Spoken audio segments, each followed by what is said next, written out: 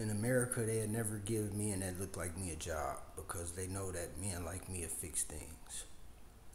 Native American, black people with royalty DNA, real Native Americans and slaves from Mississippi, Alabama, and Tennessee.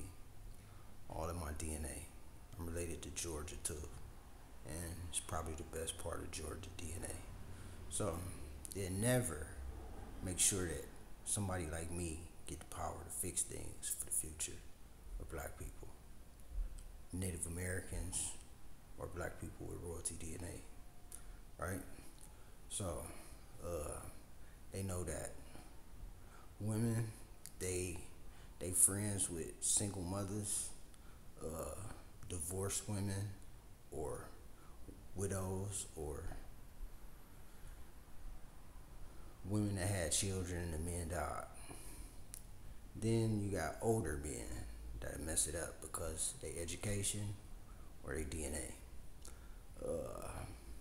When it come to black men, if you was a drug dealer, I can't follow you. If you was a pimp, I can't follow you. So, if Ohio is the Underground Railroad, why would I pimp the women? If Ohio is the Underground Railroad, why would I sell drugs?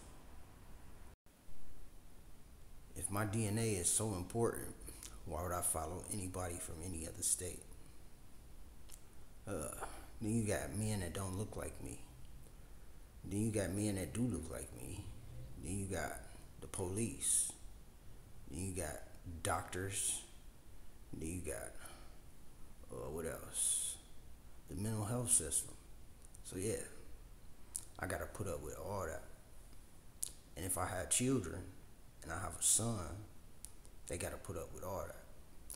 Then if I have a daughter, y'all gonna teach them the way that y'all wanna teach her. So since my DNA is so important, I gotta be alive to teach them why our DNA is so important. So I can't go to the military and miss my child's life. I can't go to work and miss my child's life. I can't go to college or prison and miss my child's life. So if you want to be a single mother or a mother that control everything, and I gotta be there, I can't be a part of that. So the police and the doctors, they attack men that look like me every day because those men don't have my DNA and they won't ever have my DNA, and it's important.